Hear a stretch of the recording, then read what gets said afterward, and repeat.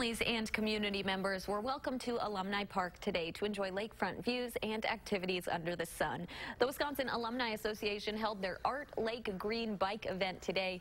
Attendees interacted with alumni who led a variety of activities at Alumni Park, which to many is a great place to welcome community members to campus.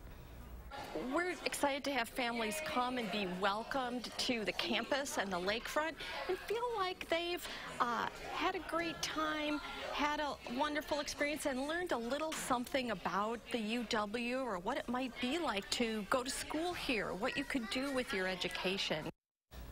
The event had activities such as demonstrations by a UW alumni chef and lavender farmer, boat tours, and arts and crafts. The event stretched along campus from Alumni Park to Allen Centennial Gardens and Chazen Museum of Arts. Arts and craft vendors